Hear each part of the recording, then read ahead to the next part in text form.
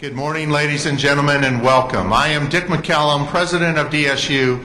It's a sincere honor to be able to extend greetings and words of welcome to each and every one of you. What a great group you are. This is a wonderful assembly, and we are so very, very pleased to have you here as part of our 4th annual Theodore Roosevelt Symposium. I would like to express words of thanks as well as words of welcome. And in your packet, you will see a brief one-page summary of individuals that I would like to recognize at this time. I'd like to begin by recognizing the major sponsors who have helped to underwrite the cost of this great endeavor. You will see them listed there: the City of Dickinson, Dickinson State University Foundation, MDU, Montana Dakota Utilities, and the North Dakota Humanities Council. I would like to give this group of sponsors a round of applause for their support.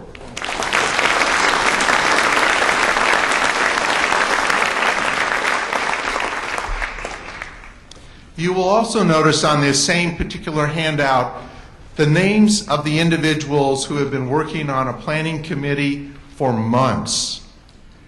You need to know that in order to put this kind of symposium together, both in terms of content and logistics, there is a tremendous amount of energy invested in order to make this happen.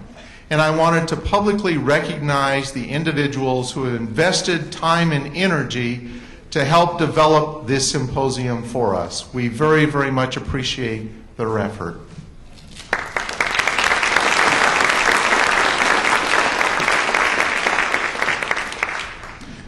We also have what we consider to be colleagues, partners, and stakeholders in our effort. And you will see them listed as our Medora partners. And I wanted to recognize these individuals because throughout the year, year after year, these individuals have been collaborating with us, supporting our activities, encouraging our dreams, and helping us to move forward with these efforts. And I wanted to thank them as well.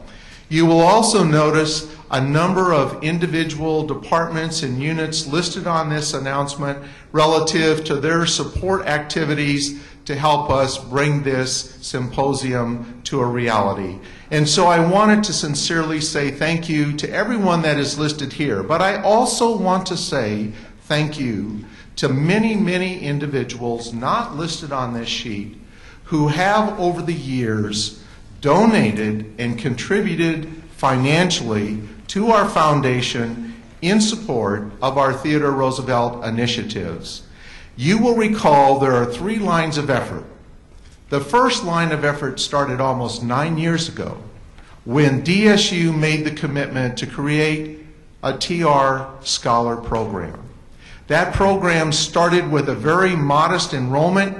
It has grown incrementally over the last 9 years, and I'm happy to report that we have 106 TR Scholars enrolled this fall in that program. And as those individuals move through their program majors, they also complete a minor in leadership.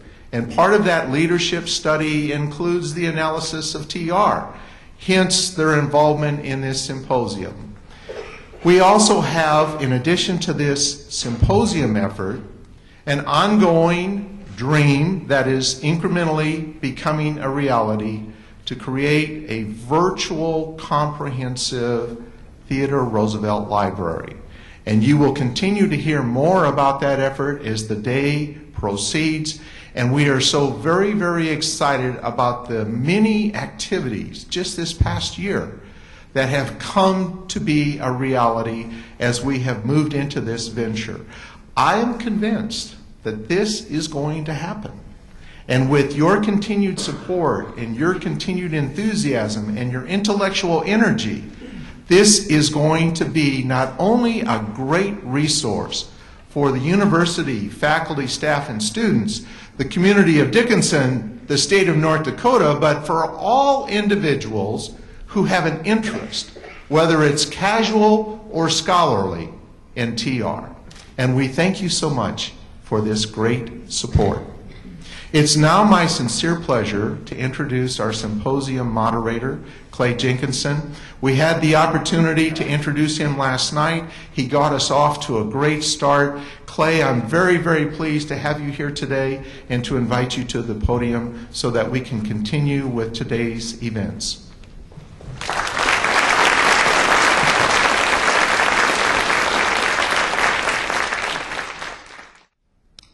Thank you, President McCallum. On behalf of Sharon Kilzer and John Brudvig, Marty Oderman Gardner, and everyone else who's been involved in all of the planning of this and in the Roosevelt Initiative, thanks to you for your leadership in making this dream be realized. We're just thrilled. Welcome to all of you, high school students from around the area, our own TR scholars, other students from this university, faculty, and citizens not just from North Dakota but beyond. We're so thrilled that you're here. We've got a big, full day, and so I won't spend a great deal of time in housekeeping or introductory matters, but just one thing, please, cell phones off for people of all ages, and please no texting. And I don't just mean the young people. I have an 84-year-old who texts incessantly as a friend of mine, so please, cell phones off. I want to start today. We're going to have a session this afternoon. Dr. McCallum is going to come back for that, in which we premiere this really unbelievable documentary film made in 1919 in western North Dakota by the late Herman Hagedorn, who was the first director of the Theodore Roosevelt Association and the author of 2 books on Theodore Roosevelt. The Roosevelt Family of Sagamore Hill, which is a central book to any discussion of the Roosevelt family, and also Theodore Roosevelt in the Badlands, which is the most important book about that phase of Roosevelt's life. And so everyone owes the late Herman Hagedorn a great deal for the pioneering work that he did. He was a friend of TR. In fact, when Hagedorn came here in 1919 to produce that documentary film, he was carrying a letter of introduction from Theodore Roosevelt himself to Sylvain Ferris, who still lived out in western Dakota. And that letter is in the archives of the Theodore Roosevelt Medora Foundation. Jim Fugly unearthed it about a year ago. So even though TR by now had died on January 6th, 1919, he had written this letter of recommendation so that his old colleagues, his pals from Dakota Territory would welcome this young historian and documentary filmmaker. So we won't get a lot of time to talk about Mr. Hagedorn this afternoon because we're going to be so busy watching the amazing film that he produced. But I thought that I would read a passage from his book, The Roosevelt Family of Sagamore Hill, because it really sets up our discussion of the Roosevelt family. This is from his page 145, and it's about Ted, the oldest of the second batch of children. The oldest of the children was Alice Roosevelt Longworth. She's the tall one in the white hat in the photograph.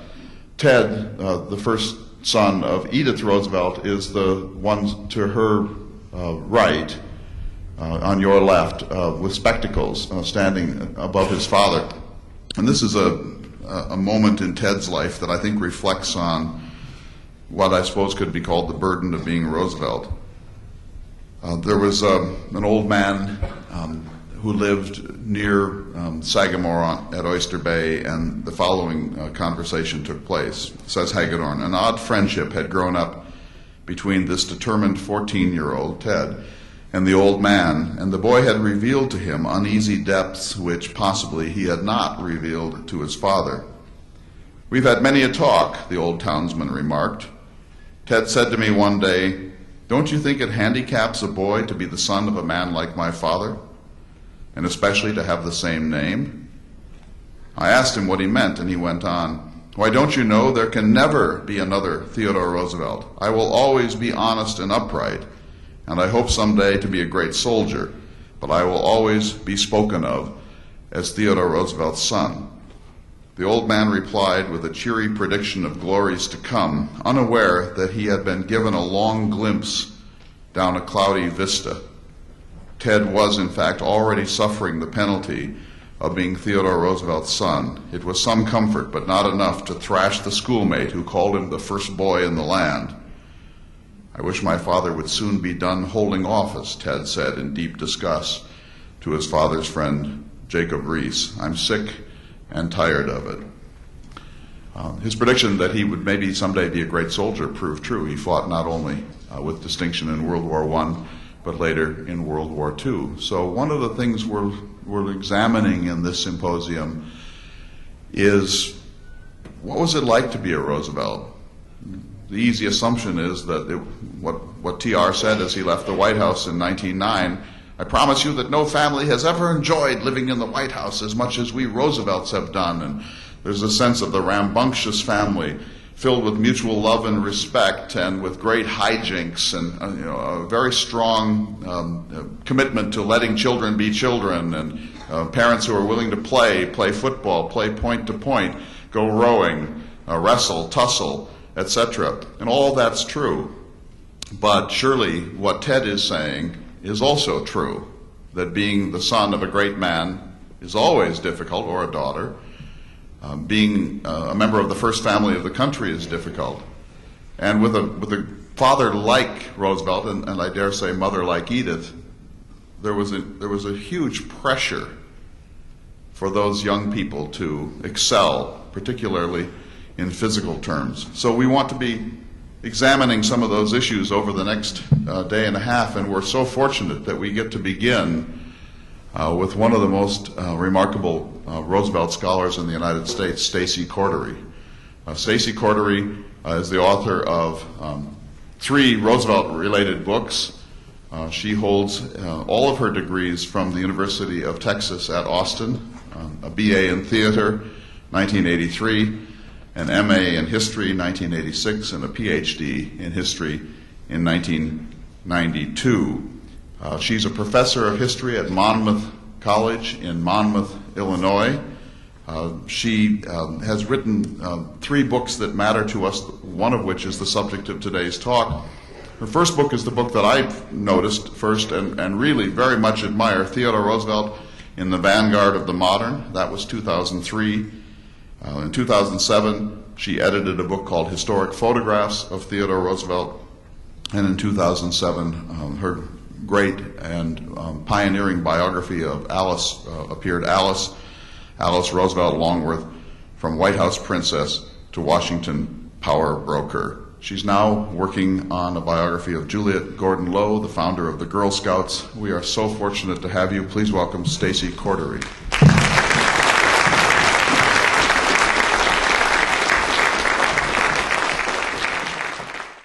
All right, so I am going to talk today about Alice Roosevelt Longworth, but here's the trick. Alice lived to be 96 years old. I have about 50 minutes to talk to you. So clearly I can't do every part of her life. That would set us so far back, Clay would never forgive me. So what I'm going to try to do is concentrate on her, on the first daughter years. And I want to concentrate on the first daughter years because Clay Jenkinson came up with this fabulous title, Alice Blues, which is a great double entendre. Because the first daughter years when she was in the White House is the period where she made her parents the most blue. So I thought we should concentrate on that. And then afterwards at the panel and other times during the symposium, there'll be time to talk about other aspects of her life. So I want to jump in by reminding us of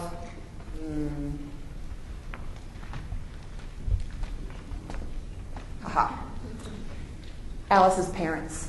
This is Alice Hathaway Lee and a very young Theodore Roosevelt, not too long after they met. And here's Alice Lee when she was married. And so Alice, of course, was the daughter of a Boston elite family. She was the daughter of a Boston banker. She married the son of an elite New York family. And together they produced this beautiful child, Alice Roosevelt, who is called Alice Lee Roosevelt, born, as I'm sure most of you know, in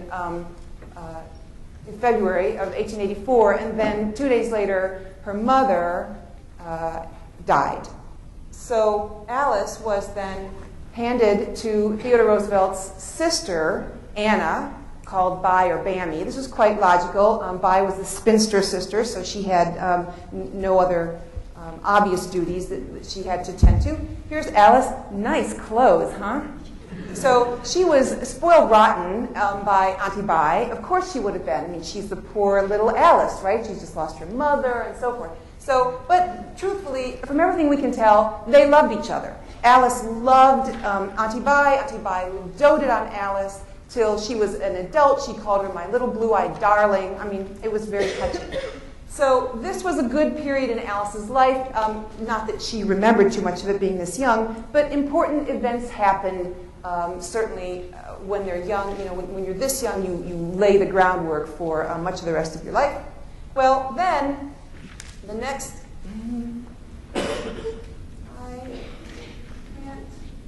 there we go. The next thing that happens, of course, is she has to ready herself to meet her new stepmother. And her new stepmother is Edith Kermit Carew. Theodore Roosevelt fell in love or fell back in love with his high school sweetheart, depends on how you like the story. And so Edith here then married Theodore Roosevelt. But I show this picture now because when Edith believed it was her duty to raise her new husband's daughter, she's very duty-driven, was Edith. But when Alice joined that couple, Edith was already pregnant. And Alice confessed that she felt often like the outsider in the nursery, that she was never quite one of the gang the way the others were one of the gang. And sometimes this was very good for her, and she liked being special and different, and sometimes it wasn't so great. Well, one of the ways we can see she's different is Alice was an avid reader, and she's the only child who grew up having full run of her father's library. She never went to formal school, at least not for long. She was essentially an autodidact. She was trained at her parents' knee, and she read, in this case, a very wide and sometimes you could say odd assortment of books. And sometimes she did them for all the wrong reasons. She read the Bible several times through just to say she had. But I think this is interesting because this is one of the ways that Alice's difference set her off. And she will regret this. She will, as an adult, say, I'm sorry that I didn't get a proper training like my siblings got.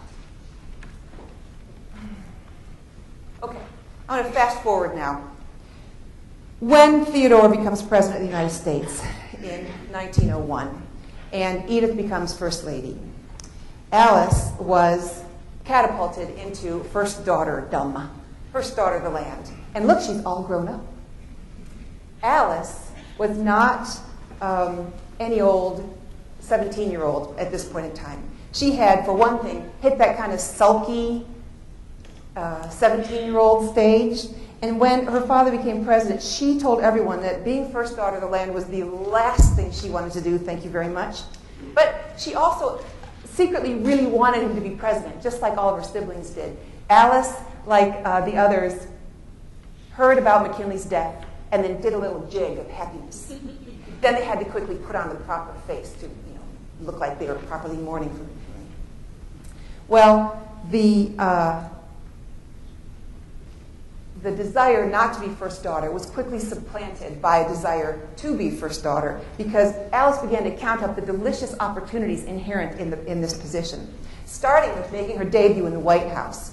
She and her stepmother stopped butting heads long enough to plan this important event. It's the first time you can see from this headline that a debutante ball had happened in the White House. The debut was lavish, probably a bigger party than most of us have had in this room. But the debutante herself was only moderately pleased with it because she couldn't have a cotillion. And a cotillion was a kind of a dance where you gave out presents. Alice was all about the presents. So she couldn't have a cotillion. And she wanted to be a big, big, big party. And Edith and Theodore said, no, this is going to be a family party. So there were some other troubles. The White House was being remodeled, and she didn't have the dance floor she wanted. And so she said later, I myself enjoyed it modestly. This introduced her to society, but what introduced her to the world was the visit of this man. This is Prince Henry of Prussia, who came to the United States because he was there to pick up the yacht that belonged to his relative, Kaiser Wilhelm. And Alice had been pegged to christen this yacht. which she did. She practiced smashing champagne bottles in her backyard so she'd make sure she got it right. But she really enjoyed all the fanfare surrounding this. Prince Henry here was supposed to be marriage material, but when he got here, it turned out he was not only too old, he was also married. That was problematic. But Alice was invited to dinners, not this one, this is the men's dinner, and you can see the prince over here in his regalia. But Alice liked all the dinners. She liked all the press. She liked the flowers. She loved the diamonds he gave her. And so she conducted herself so well during this weekend, and all the international newspapers were watching her, of course, because Germany's enemies and Germany's allies, as you might imagine, were all paying close attention to this visit. Alice was given the nickname Princess Alice, and she hated the name Princess Alice sometimes, because sometimes she loved the name Princess Alice. It all depended on where she was in her life. So what I wanted to say about this, when Prince Henry left, Alice's fame just grew and grew and grew. And then the Roosevelt family began to look around to see what kind of advantages that this position could afford their daughter.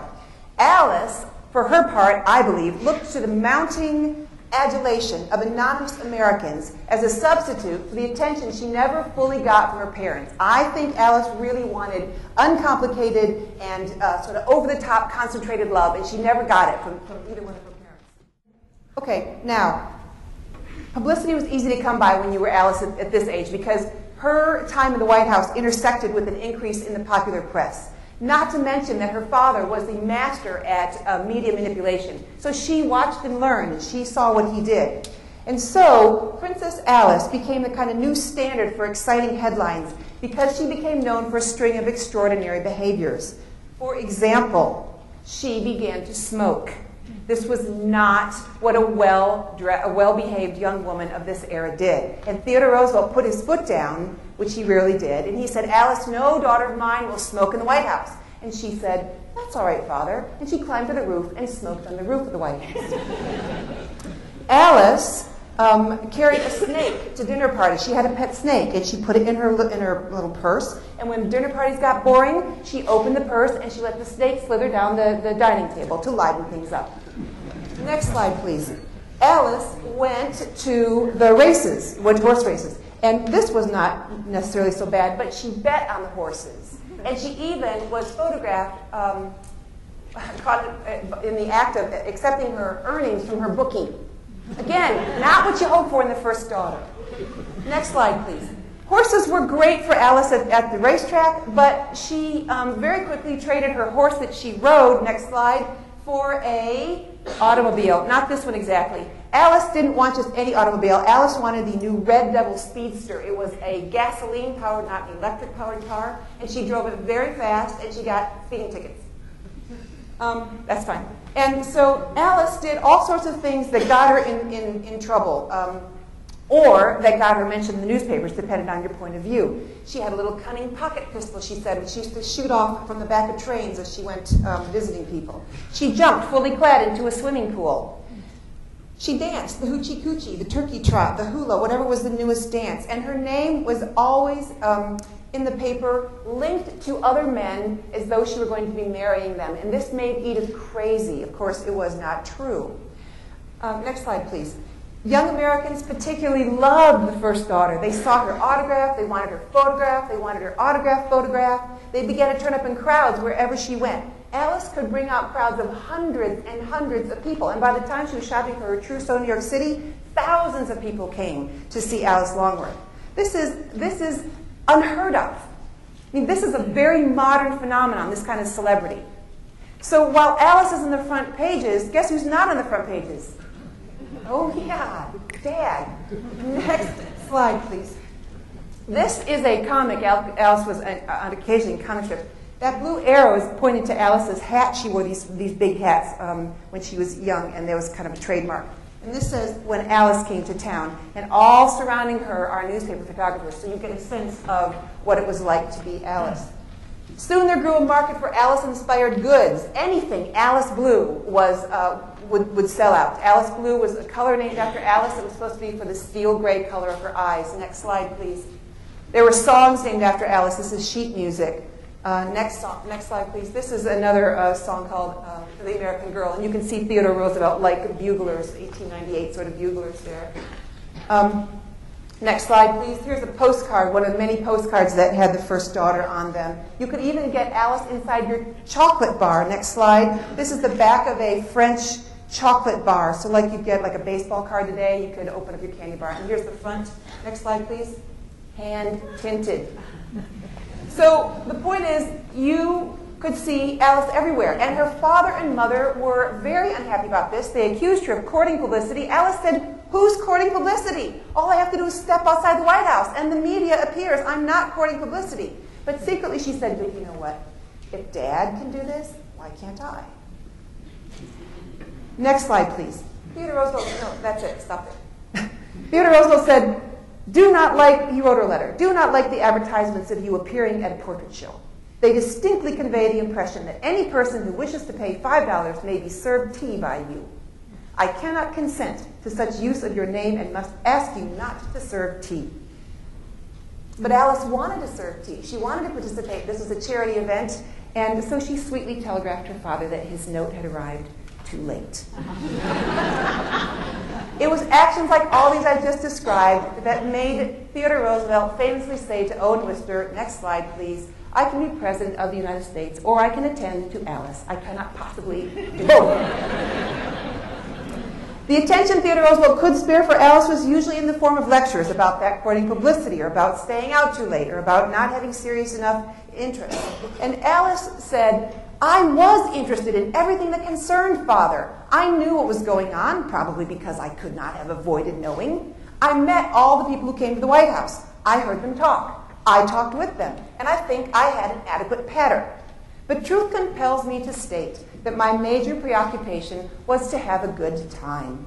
And a good time to me meant consorting with people of my own age, total irresponsibility, and perpetual rushing from place to place, from one amusement to the other, with the curiosity of a puppy and as little sense of direction."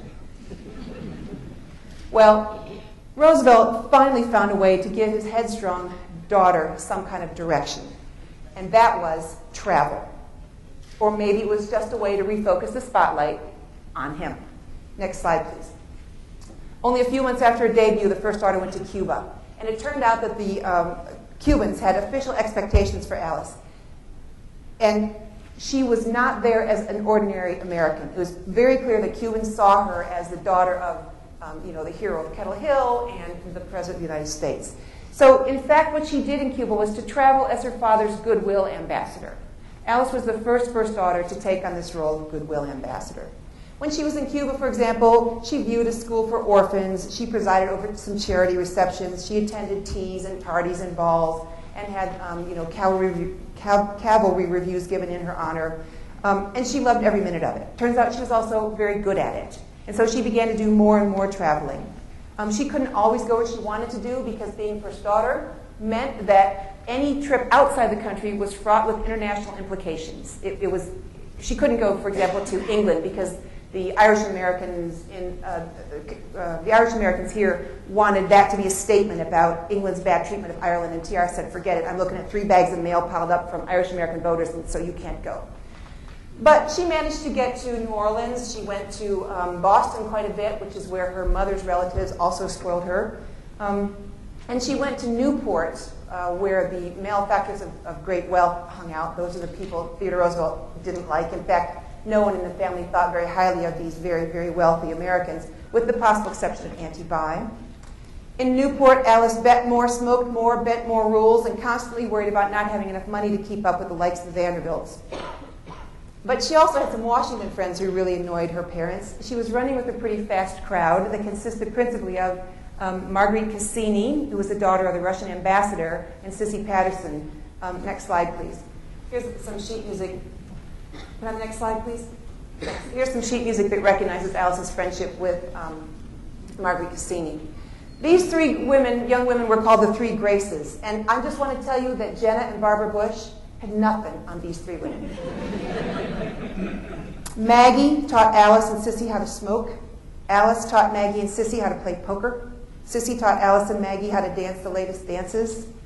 This kind of stuff made Edith and TR furious. And neither Edith nor TR was above making hurtful comparisons between certain other young women, cousins even, like Eleanor, who were more socially conscious, who were better people, were doing better things with their lives.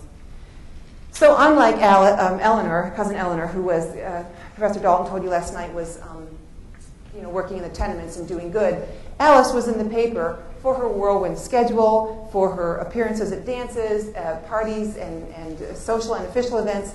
With and without her friends, she was in the paper, but it was never for her good works. Next slide, please. This is one of my favorite comics of Alice, and I know that it doesn't show up very well, but it's called Alice, Where Art Thou? And what's happening here is that this is a horse race, and everything has stopped. Even the horses have stopped. The babies have stopped crying. And everyone in this whole thing is looking back this way because Alice is up there in the stand somewhere. She's not even in this comic. Alice, where art thou? So every time Alice managed to be out and about, she got herself in the newspaper.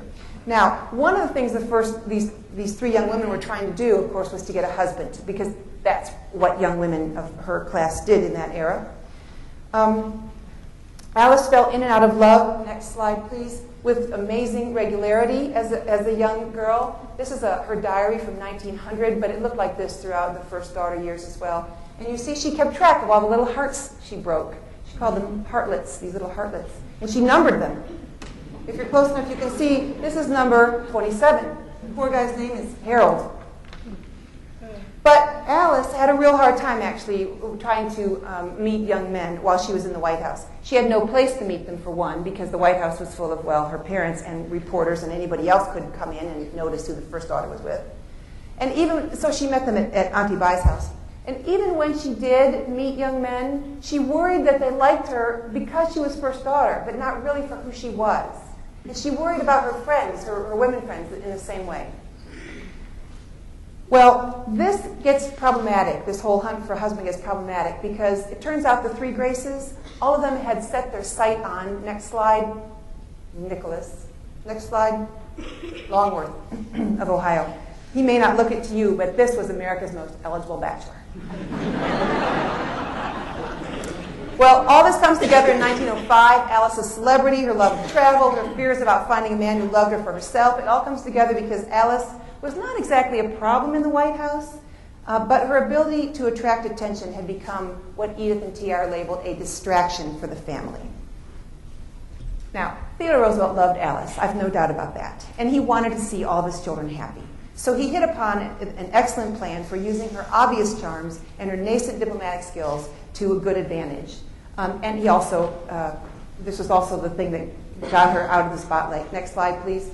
He sent her away. Next slide, please. Thanks. He sent her away in 1905 on a trip to the Far East. And this happened because Roosevelt was in the middle of negotiating a peace between Russia and Japan, and the president wanted to send a high-level delegation to the East Asia, and he decided to send along his daughter as an experienced goodwill ambassador. She was thrilled about this. Next slide, please. This poor man, William Hart Taft, was Alice's chaperone. So on the 1st of July, 1905, with 75 congressmen and their wives, newspaper reporters, and Alice, and Nick, but not Sissy, and not Maggie, they all left. Next slide, please. It was the first time Alice had been west of the Mississippi. Their first stop was San Francisco. Taft recorded, there was a great curiosity to see Alice Roosevelt. And so, like she did in Cuba, she met influential Californians. She had formal duties during the day. At night, she played poker. Newspapers reported that she escaped her chaperone for a brief excursion through the fringes of Chinatown, which was infamous at the time. Although, as she wrote to her father, I did not go to Chinatown in San Francisco. And I treated with scorn all invitations to do so. Apparently, she didn't need to go there because, as she told TR, there was an opium den and a gambling place on board the ship. But she said, I hasten to assure you that I have frequented neither one of them. So, see, she had to write this letter to her father because, for once, what they wrote in the paper was so scandalous that Alice had to set the record straight. All right, next slide, please. They went to Honolulu, where Alice really learned how to truly dance the hula and how to surfboard. Then, next slide, please. They went to Yokohama. Next slide, please. Thanks. They went to Yokohama. Here's Secretary of War Taft and Alice getting off the boat in Yokohama. Alice said Yokohama was banzai all the way. The Japanese lined the roads. They waved American flags. They cheered for Alice.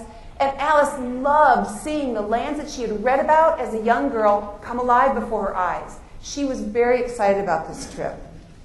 Next slide, please. She was met by a raft of royalty. You can see Alice in the middle here. She's flanked by the Princess of the East and the Princess of the West. And her female chaperone is this weary-looking woman here on the end. And then behind is William Taft. He's in a light-colored suit. Alice and Taft were treated like royal guests wherever they went. Alice remembered, the next slide, please. This was a garden party in Japan. She said she thought that we looked like a slightly stoned version of the Ascot scene from My Fair Lady. She wrote her father, quote, "We have seen geisha dancing, wrestling, jujitsu, fencing, and acting." Next slide, please. She said, "I don't think it would be possible to see more in 6 weeks than we have put into 6 days." And you do know what you're looking at. Can you tell what you're looking at? These are sumo wrestlers. It's hard to tell. This is not a part of a man's anatomy that a first daughter should see. And here she is, right in the big middle. Okay, so Alice was having a good time on her official duties, and Japan, meanwhile, is not going to like the final outcome of the peace treaty. But this was not clear at the moment she was visiting. So next slide, please. Alice and everyone went to visit the Mikado. They had an unusual meeting with him. Alice was given the rare honor of seeing his private garden. She sat on his right hand at lunch. And there were many more admiring crowds in Tokyo than in Kyoto. Taft said every member of the party was cheered to the echo in Kyoto, especially Alice. And along the way, I should add, Alice picked up so many presents that her friend Willard Straight began to call her Alice in Plunderland. After the signing of the treaty that concluded the war between Russia and Japan, a Japanese newspaper wrote this: "Miss Alice Roosevelt, upon whose intelligence and resolute character the Americans pride themselves, frequently renders assistance to the President in delicate missions where tact and diplomacy are required. This visit must be considered as one of the happy preliminaries of a peace so swiftly concluded." Next slide. They went to the Philippines, and Philippines was Taft's real reason for making the trip. Roosevelt, as Taft put it, wanted to inspire the people of the islands and show him his interest in them and his confidence in their hospitality and cordial reception of his daughter. Of course, we just concluded a war in the Philippines. I have to laugh at that quote I read you because Roosevelt said he was going to show his confidence in their hospitality and cordial reception of his daughter. So what did he think? If he sent his daughter that they wouldn't have ugly, horrible responses to the American presence, and that was okay to put your daughter there in case? I don't know. The next slide, please. She stayed in this palace, and next slide, thanks. In this palace, and she shook hundreds of hands, and she had receptions and banquets and speeches and balls. The Washington Post said, "The eyes of the whole world are upon her, representing as she does not only the chief executive of our nation, but the typical American girl." Okay, next slide, please. The one thing she did do, a strenuous daughter of a strenuous sire, is to spend a fortnight spreading American goodwill around the remote areas of the Philippines. And this really was roughing it. She could live a strenuous life. Next slide, please. Back on ship, the delegation sailed to Hong Kong. They were met by more cheers. Alice decided that she wanted to see Canton, despite the Chinese boycott of American goods that threatened our relationship with China at the time. Next slide, please. That's Nick and Alice you're looking at. This poster was all over where Alice went, and it is a poster that is aimed at the rickshaw drivers, and it says, "Don't carry the daughter of the American president." This is supposed to be Alice here in the middle, and these are the rickshaw drivers. And so I think this is very clear evidence that Alice was not just your average American girl. She was not your typical American girl. This poster, by the way, I should tell you, Alice took this poster down, and it hung in her living room till the day she died. Next slide, please. After a while, the party separated, and Nick and Alice, with the female chaperone and some other friends, went on to China. Next slide, please, where they got to meet this woman, the formidable Dowager Empress of China. Alice, she had tremendous power and was happy to show her power. But Alice quite liked her because Su Shi here showered Alice with very expensive presents. Alice got to stroll through her garden. Well, actually, Alice didn't stroll. Everybody else walked. Alice was held aloft by 4 bearers on like a royal litter. That was great fun, too. Next slide, please. When they left China, they went then to Korea, spent 10 days in Korea, where Alice said, "I am now more than fed up with official entertaining, with being treated, one may say, as temporary royalty." Next slide, please. The real royalty as, next slide. Next slide, thanks. The real royalty, as far as Americans was concerned, was Alice and Nick. So here's Alice laughing. You don't often see Alice laugh, and if you are a student of Alice, you notice that you hardly ever see her smiling because she smoked her whole life and her teeth were yellowed. But here's a good picture of Alice and Nick on board ship, where they're having a good time. And this was unusual, apparently, because the courtship between the first daughter and Congressman Longworth was not going well. Even though there were headlines like "Tropical Romance Anticipated," William Howard Taft did not trust Nick Longworth at all. And I should tell you, they're neighbors. They're both from Cincinnati. But Taft doubted the validity, the longevity, the purpose of Nick's courtship. He wrote to his wife, "Alice tells me she's engaged to Nick. They are a curious pair of lovers. I don't think that either is much in love with the other. She is very young, childish, and undisciplined, but if she were under someone's good influences, she could be made into a fine woman. As it is, Nick's influence over her is not good. Alice is quite a favorite abroad, but everyone thinks Nick unworthy of her." Everyone, that is, except TR, who saw Nick as an older man. He's about 14 years older, as a kind of a steadying influence on his daughter. Next slide, please. Well, as you know, they eventually did they concluded their courtship successfully. Nick proposed. He was never quite sure when he proposed, and there are lots of funny newspaper stories about when he proposed. But once their wedding plans were announced, the floodgates opened. Alice called the 2 months between their engagement and the wedding a turmoil. This was a postcard. It looked just like this, and on the back it was addressed to Alice. So you didn't have to address it. You just put a stamp on it, and you sent it to her and said, "Congratulations on your wedding." Next slide, please. Here's a song written about them. The two principal actors here, Alice and Nick, finally walked out the door on the 17th of February, 1906. It was a spectacular extravaganza of a wedding. It was a very brief wedding. But so she embarked on her destiny with lots and lots and lots of presents. Next slide, please. She got, from her old friend, she got some great presents from world leaders. Next slide, please. But she also got some interesting presents because she was a kind of, she was one of us. By this time, Alice had won over the hearts of most Americans, and they really loved her. Next slide, please. So she got all sorts of presents and hundreds of presents. She did not write her own thank you notes. There were too many. She eventually wrote a few, but not very many. Next slide, please.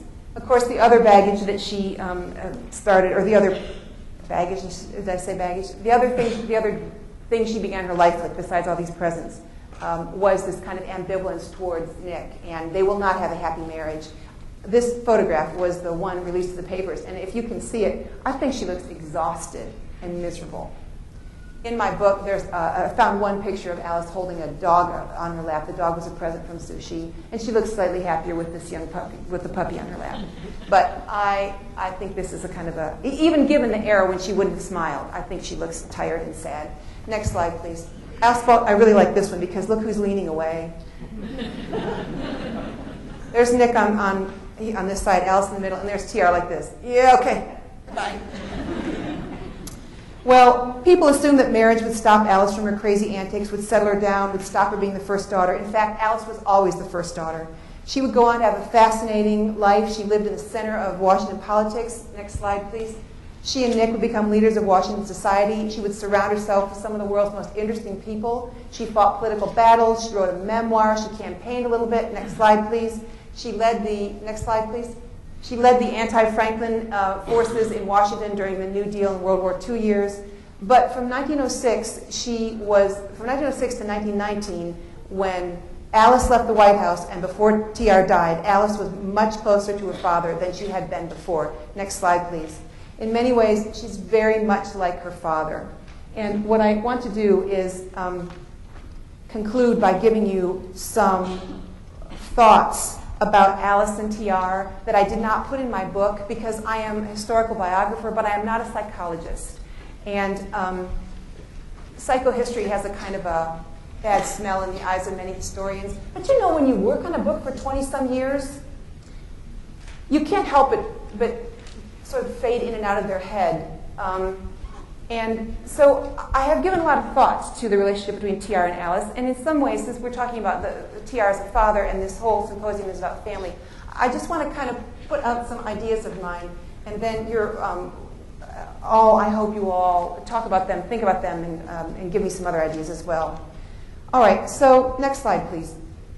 I think it is wrong to reduce Alice to nothing more than a reaction to her father. But it would be just as wrong to deny his effect on her. If you look at her life through a kind of a TR lens, these things are of interest to me. His guilt about his remarriage that Dr. Dalton spoke about last night meant she never really adjusted to as healthily as possible to her mother's death. They never talked about it. Theodore Roosevelt never said his wife's name. They never sat down and had a heart-to-heart about what it meant that her mother was gone. You know, there was none of that that's very modern, certainly, but that could have happened then. And then TR's remarriage to a woman who was clearly not cut out to be the mother of Alice. Edith herself said, "I am not the best mother for this high-spirited child." So his remarriage to a woman who wasn't cut out to be the mother of Alice, coupled with his distance, meant that Alice lacked their undivided attention. Then, lacking their undivided attention, she sought it elsewhere. And I hope I've shown you, she got it from the public. His guilt and Edith's unwillingness to put her foot down compromised Alice's education. Who knows what she would have done if she had a proper education? Because she was very, very smart. Most people said she was the smartest of all of TR's children. Neither Edith nor TR knew how to handle her as she became a teenager.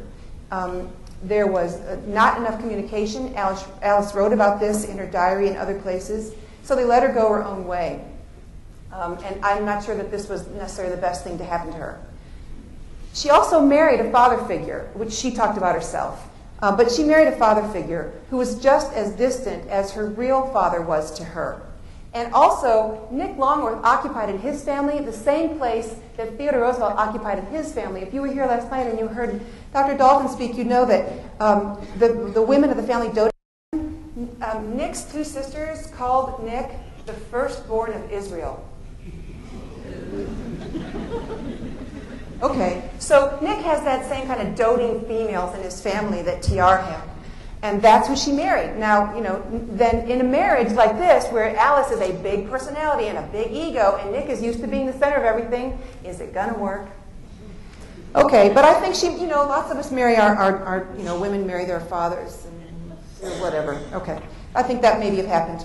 So in place of this solid love that Ethel had from her father, Ethel had solid, uncomplicated love from her father, Alice, I think, began to crave a kind of a power, so she could have some kind of power over a situation she was mostly powerless over.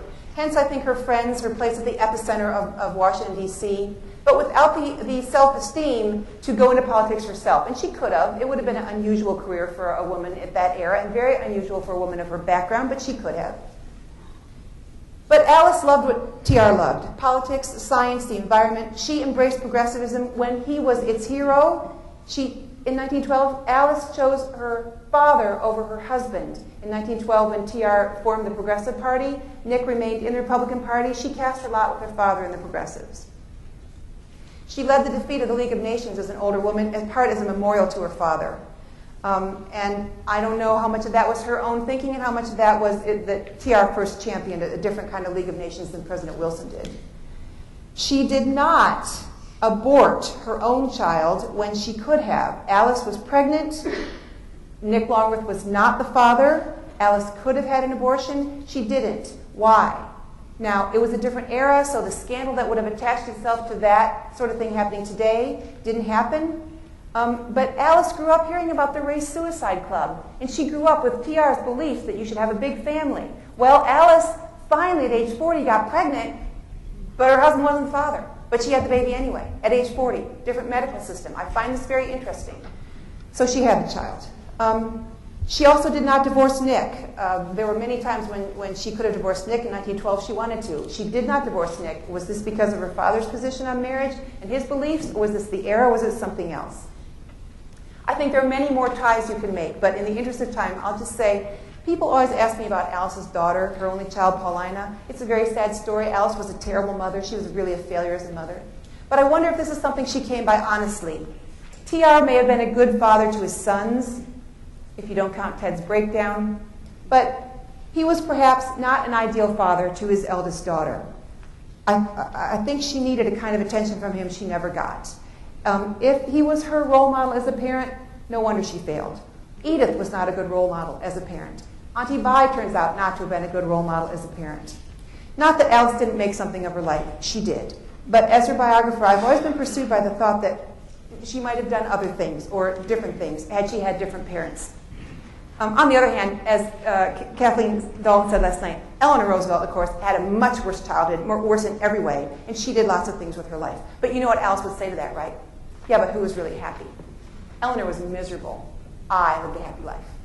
So I don't know whether you, in the balance, say it's better to have lived a not so happy but productive life or a really happy, more hedonistic life.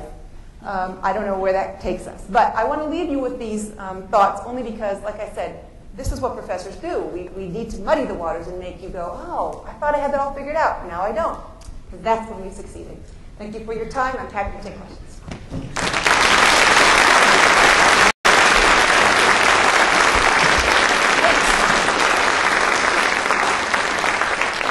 How'd I do? How old was Alice's mother when she married TR? I don't know. 18 or so. There you go. Betty Crowley says 18 or so. Did Nick have money? And did Nick have any money? Nick had money. He came from a family in Ohio that had some land, and they were known for their wine. They raised wine. And Nick was not the generation to make so much money, although he was an attorney. He was more interested in politics. But sadly, when Nick died, Alice was still a fairly young woman, and she learned that Nick had essentially gambled away or drank away the money. So he left her some money, but not very much. Alice's money came from her mother, because Alice's mother had money from that Boston banking family. But when her mother died, she got her mother's share of that money. But her grandfather gave her basically an allowance, and then Alice was going to inherit it all when she came of age. But Alice always overspent her budget, And so one day, her grandfather said to her parents, Edith and Theodore, look, I'm going to do an experiment here. Alice keeps spending and spending, and she writes me for money, and luckily her grandfather loved her, so he always sent her checks. Anyway, I'm going to do an experiment. I'm going to give her twice as much money, and if she asks me for money at the end of the month, that's it. I'm going to cut her off and put her on allowance. And well, you can see where this went. She asked for money, spent too much money, and then she was on an allowance to the day she died. Alice never, ever got her hands on that money. And it went to then her granddaughter. But Alice, one of the reasons you don't know Alice for great works of charity is because she could never get more than an allowance of that money. And that money just sat there. Now, so her granddaughter has got a fair bit of money because Alice's daughter died young, and so she didn't spend that money either, but the granddaughter has that money made way, way back when TR and Edith were courting. When did Alice Longworth stop being a political player? About the time she turned 90. Sorry, when she turned 90. Her 90th birthday was about the time her mind was going a little bit, and that's about the time her granddaughter said, okay, you're slowing down enough. And so the 90th birthday was kind of a swan song. But she was losing her mind, but only a little bit. If you see my book, there's the last time Alice was at the White House, she was there to see Queen Elizabeth, and there was a party, and there were some funny events that happened around this, and one of them was that the Johnsons were there, I think. wait, maybe I'm mixing up my stories. But at any rate, there was a point in time when Alice saw she saw Mrs. Johnson, and she said to her, the person with her, "Oh, look, there's Ladybird. I shall go ask her how Lyndon is." And her chaperone was shocked and said, "Mrs. Longworth, Lyndon Johnson is dead." She said, "Oh," out missing a beat. Alice said, "Oh, then I shall ask her how Lyndon was." Can I speculate on how her life would have been different if her mother hadn't died? You know, historians, we call that what-if history. What-if history is so much fun to play after the second glass of wine at a bar. What if her mother hadn't died? Well, you know, all the people who love Edith would tell you that TR's life would have been a disaster because Alice Hathaway Lee was supposedly much more shallow and not as substantial a figure, not as intellectual a figure as Edith was. And I don't know if that's true or if she just died too young for us to really know. She was certainly more pliable than Edith was and got along better with the sisters, TR's sisters. So I guess I could spend a lot of time thinking about that, and I have, but I don't know. But I don't know at the end of the day. I mean, I bet if I took a poll of all the women in this room, 50% of us would say, loved my mother, talked to her every day on the phone, we see eye to eye on everything, and the other 50% would say, yeah, Mom, we don't get along so well. So I don't know whether that would have happened, whether Alice's personality would have been changed by having this figure who doted on her. I don't know. And also, I mean, she would have been the oldest then of probably other daughters, right? Or, I mean, other children. So then she would have been the oldest child. Can you imagine as Alice as the oldest child, traditionally defined? Responsible, serious, the one who takes care of everything. She wasn't that kind of an oldest child because she had these half siblings. So I don't know. I mean, it could play anyway. That's why it's best after a glass of wine. But it's a little early for that. You could see me later. Other questions? There's one here. Yes, sir. Why was Alice so anti-FDR? Why was Alice so anti-FDR? Ooh, that could be a whole hour to itself. Okay, well, actually, she liked Franklin, personally. But she hated his politics. And by that time in Alice's life, she was a strong protector of what she saw as her father's legacy, even though she wouldn't have put it that way. So Alice believed that, like all anti-New Dealers did, that FDR was running the country into the ground, spending money when we didn't have it to spend. She was isolationist and believed we should not get involved in World War II, and she in fact headed up the leading isolationist organization of the time she was on its board of directors called America First. So she did not like his policies. And she thought he was kind of pompous. And you know his nickname in the family was Feather Duster, FD, Feather Duster, because he was kind of lightweight intellectually. And there was that whole problem of how, you know, Alice's life did not work out right. Alice was supposed to marry the guy who got back into the White House. Well, Nick turned out to be a drunk and a womanizer, and he never got there. Then her brother Ted was supposed to be the one who got back into the White House. Well, Ted, Teapot Dome, other things happened. He did not get into the White House. Then her lover, Bill Borah, senator from Idaho, he was supposed to get into the White House. Borah didn't get into the White House. She didn't bet on a winner until Richard Nixon. But Franklin Roosevelt got to the White House. She said, nemesis down the river. There they came. The Franklins. Horrible. Eleanor, who had a different pot roast and knitted her way through parties. Ew. You know, Alice said, I leave the good works to Eleanor. And she meant that. They were like oil and water until such time as there were tragedies in the family. When there were tragedies, they were together. At Bill Borah's funeral, who was there? Eleanor. So she strongly disliked his policies. She liked Franklin more than she liked Eleanor, because Eleanor was kind of a wet rag. But Franklin knew how to have a good time. Okay, did Alice have a favorite among her siblings, and did she ever comment about how did she comment on what Theodore Roosevelt wrote about how families should be? No to the last question. Yes to the first. And her favorite sibling was Ted, her boon companion, Ted. Her least favorite was, are you ready? If you were here last night, who do you think it was? Archie, yes, Archie. Archie was further to the right than Alice. So, and that's saying something, because there was a time in her life when Alice was quite reactionary. But she didn't like Archie. She loved Ted, and she was also quite close to Kermit. Ethel was close to Kermit, but Alice was close to him too. Alice sent Kermit money at various times when he was down on his luck and so forth. And strangely, once they were adults, and once Ethel was married, Alice and Ethel were quite good friends as well. and they will support one another, particularly after Edith dies. They'll be very close. And there's some wonderful letters between the sisters when they're older, which is unusual considering how unlike Alice Ethel was. So, Stacy, let me ask you a couple of quick questions to wrap up. this is called upstaging. Watch. Cool. Yes. How do we know that TR never talked about his first wife? I mean, it seems virtually historically incomprehensible that an incessant talker like TR would spend a whole lifetime with his eldest child and never, ever mention his first wife. How do we know this? Well, she said that. But she could have just been saying that. Yes, but I don't know Alice to be mendacious. I don't know her to be a liar. I don't know her to tell untruths. So I tend to believe what she says in the record. Now, there were things hidden. You know, there were things hidden for good reason. Eleanor's autobiography, for example, is more important for what she leaves out than what she puts in. And I think if you know this, but other people, Kathleen Dalton last night said she's read every single document connected with TR, and she has read more than I have because she did TR's life. And I don't think Kathleen, where'd she go, has seen anything that would contradict this either.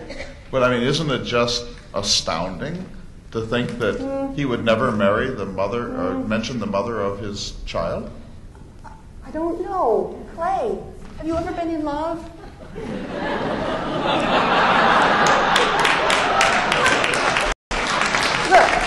But there's a certain pose in this for Roosevelt, is there not? Maybe there's a pose, and maybe it was truly his first love. I mean, okay, Edith, he grew up with her. They were like childhood friends, right? They saw each other. They played in the sandbox together. But Alice, across the room, she may not know it, right? I'm going to marry that girl. I mean, maybe the stars in his eyes were so great they never fell. And maybe when Alice died, it truly was a broken heart, and he truly did have to put the X in the diary, draw the veil across it. Maybe. You don't see enough romance movies.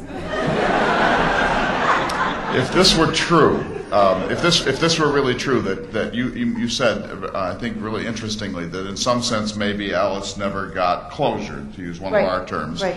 And if TR never got closure, which you would be saying too in this case, then it would have been virtually impossible for him to have so successful a second marriage unless Edith was truly a saint. Well, in some ways, Edith was truly a saint. And I also think that it's easy, in some cases, it's easy to compartmentalize things like extreme grief. And I think, I'm going to make a gender stereotype, I think men are better at compartmentalizing as a rule than women are. And I think that he put a lid on it and put it away. And I think when he walked the floor here and said, I have no constancy, I think in that sense, he worked that kind of stuff out. What he didn't do was work it out with a little kid, because how do you do that with a 3-year-old? Okay, honey, let's talk about this. I think as she got older, she should have. Alice said, I was made to pray by my nanny, by my nurse. I was made to pray for my mother in heaven. Okay, but there was nothing else. And she had a lock of her hair, which she thought was kind of maudlin, because this had no context for her. And psychologists will tell us that children whose parents die always feel guilty about the death of that parent. They feel like they somehow caused it. You know, mom died giving birth to me, it's all my fault. How do you get past that unless some adult says, this isn't your fault? And I know that I'm on the edge of being guilty of ahistoricism because it was a different era, we didn't talk about these things, but in fact, I think this is part of what colored her. Before you wrote your biography, there were other biographies of Alice. What did you discover that hadn't previously been known, and how is your biography a different way of seeing her? Well, the last biography, the most recent to Alice's, was written by a woman who I think fundamentally did not like Alice. I spent many years not liking Alice, and then came around to at least, I think, an appreciation of her. And so I think that tone, that timbre is important. I had access to thousands and thousands and thousands of documents, thanks to the goodness of Alice's granddaughter, whose name was Joanna Sturm, and I'm always thrilled to thank her publicly, because she let me into her basement, and there were just boxes of letters. And so I have all kinds of information on topics small and large that no one else had access to, including all the love letters from Senator Borah, which I believe proved the paternity of Alice's child. And I'm the first historian ever to write about her, too. before the most immediate one to mind, the other folks knew Alice, so they had a different take on her. And then what has there been a reaction? What's been the reception of the book? Has there been any pushback? What do you mean by pushback? Well, it would be possible for the Roosevelt family not to like this biography very much. Oh, well, no, the Roosevelts to whom I've spoken, or who've spoken to me about this, said that they liked it. I mean, the thing about this is, she lived to be 96, right? So people, the Roosevelt family members and others who knew her, are experts on the Alice they knew. But I'm the expert, if you will, on Alice as a 7-year-old or a 15-year-old or a 27-year-old or a 33-year-old, because nobody's around who knew her at that age. So as much as any historian could ever be an expert, and I use that in quotes. But Joanna, Alice's granddaughter, did not read the book, will never read the book. She will not read any book about her grandmother. She wants to sort of keep intact her own sense of her grandmother, doesn't want to know this other stuff. So Joanna's daughter, named Alice, Joanna's daughter Alice read it, and Alice likes it. She's a college student. I wish we had more time to go on. We will have a break of 15 minutes, but how about Stacy Cordery?